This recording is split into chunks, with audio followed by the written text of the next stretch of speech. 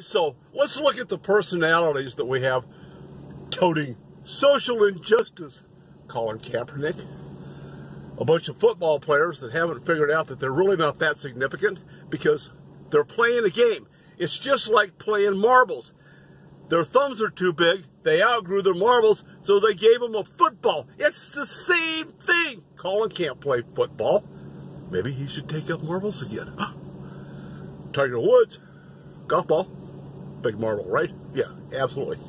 And then, who in the world propped up Kareem Abdul-Jabbar the other day to use a 3-syllable word in a 7-word sentence, all by himself? I don't think he had a teleprompter. Oh my God, social injustice, social injustice. Really? You guys are playing a game. You're not that significant. You're not social scientists. You're not political scientists. You're a bunch of intellectually naked people playing ball because you never learned anything. It's a ball game.